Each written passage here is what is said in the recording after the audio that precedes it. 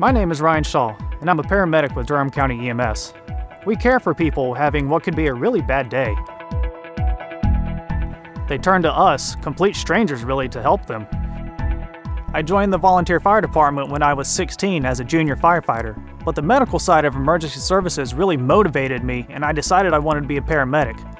Knowing I helped improve somebody's life, the look on their face when they start to feel better, that's a big motivating factor for me.